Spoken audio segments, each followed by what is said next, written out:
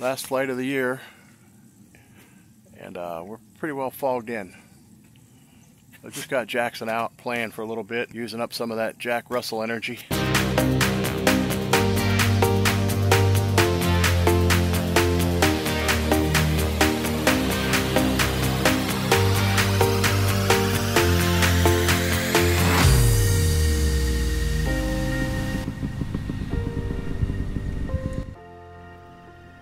So on the roster for today we have Ted and Partha. This is Mark Newvine. He's vacationing from Detroit. He had no idea we'd even be out there, but he showed up. So Ted gave us the thumbs up, so we sent it.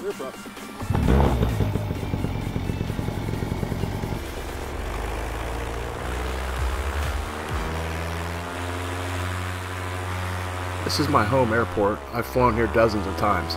It's not unusual to have some fog early in the morning when the humidity's high. When we can see the trees at the far north end of the field, we know we have a mile of visibility, and we did. We had blue sky above us. Shortly after launching, I realized I was flying through some fog. Quickly got on top of it, but it wasn't real pretty. Once I was above the fog, it was beautiful, the air was calm, but I was a little uneasy because it was thicker than usual. I was afraid that it would close in on me and I wouldn't have a hole to get back down, so I hurried up and got back on the ground, and Ted did the same thing. We realized the fog was rolling through in patches. It would clear up and then there'd be a hole. So we waited 30 or 45 minutes for it to finally lift off enough that we felt safe to fly. So we all got geared up and sent it again.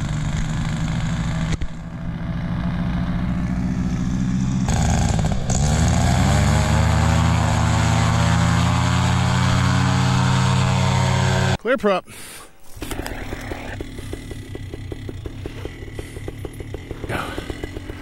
Arms are out, roll on throttle.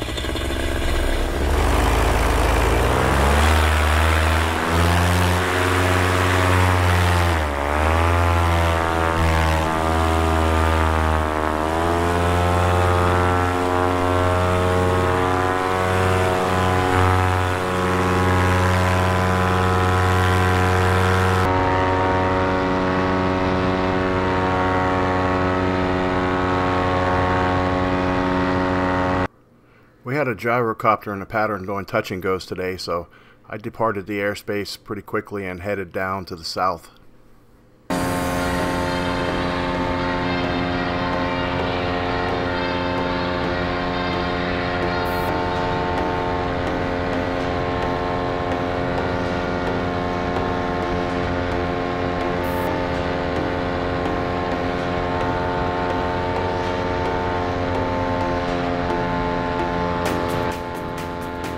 I had recorded some live audio on this flight, but with 3 other pilots in the air and other aircraft, there was a lot of radio chatter going on.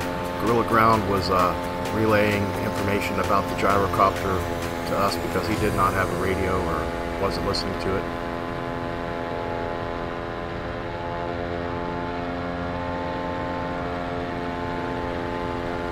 I was really happy to see I got my Chasecam dialed in just perfectly with the GoPro 7 white back there. It does a really nice job. I'm real happy with the footage now. I'll throw a link to the 3D printed Chasecam down in the description. It's really awesome, and it's $50 or $57, so it's really affordable and well worth the money in my opinion.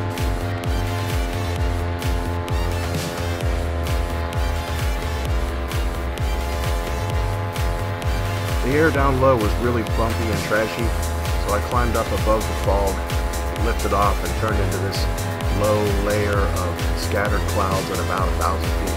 And it was just smooth as could be up there.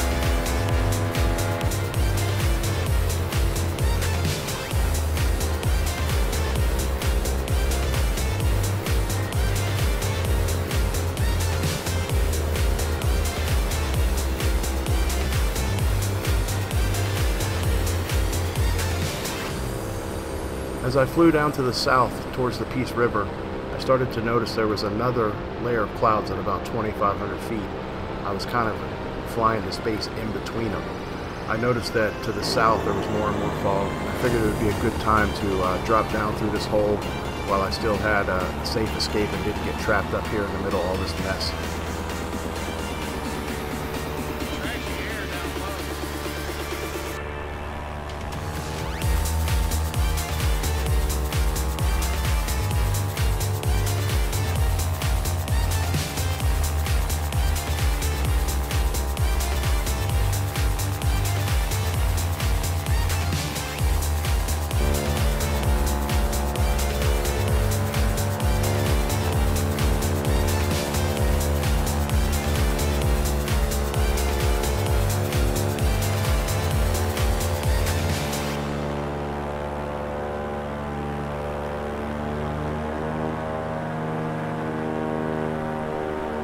I went down and flew around with my friends for a little bit down below the clouds.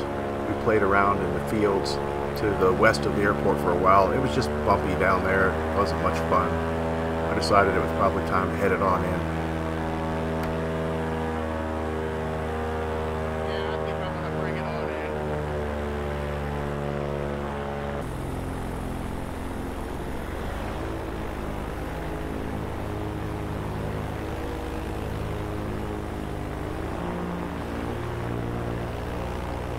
At this point, the gyrocopter had packed it in and gone home, so I entered midfield, well below pattern altitude. Man, it was bumpy down here.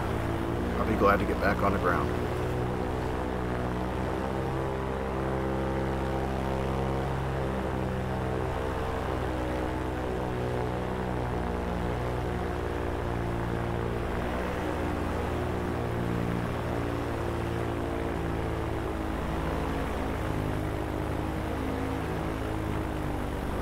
Well, anyway, 2018 was a hell of a year. I went from a 0 flight paramotor pilot to a 50 flight pilot, and still consider myself very much a beginner, learning from every single flight and trying to stay safe. So, thanks everybody for watching. Throw me a like and subscribe if you haven't. You know the drill. Everybody else decided that it was probably a good idea to bring it on in about this point. It was starting to get pretty nasty out there, but it was a good flight. We all got on the ground safely, and my comment to the guys was, hey, that only sucked a little bit, because any day flying beats a day of work. Alright guys, Happy New Year. See you next time. Gorilla out.